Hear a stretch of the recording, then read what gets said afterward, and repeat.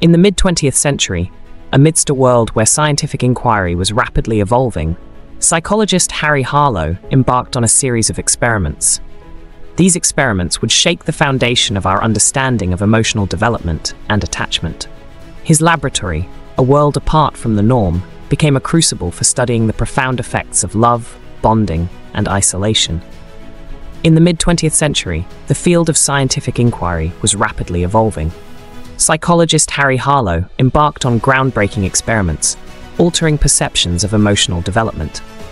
His laboratory became a critical center for studying love, bonding, and the impacts of isolation.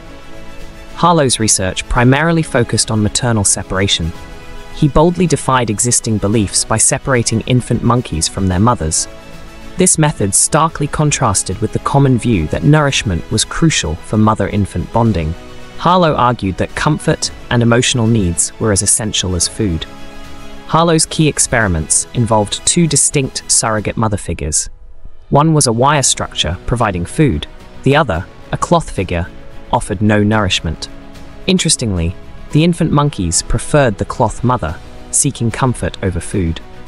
This behavior dramatically contested the prevalent behaviorist theory that physical needs are central to attachment. Furthermore, Harlow explored isolation's impact on psychological growth. He created a distressing environment, the pit of despair. Monkeys in prolonged isolation faced severe psychological damage. They suffered from depression, anxiety, self-harm, and struggled with social interaction.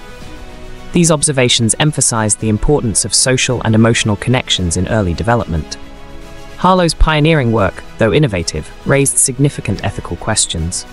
The apparent distress of the monkeys prompted widespread criticism and intense ethical debates in psychological research. These groundbreaking experiments reshaped our understanding of emotional bonds in human development. They influenced child-rearing practices and altered theories about relationships and attachment. Today, Harlow's research is a cornerstone in psychology.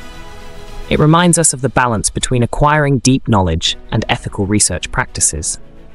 His legacy underscores the importance of early relationships in shaping our emotional lives.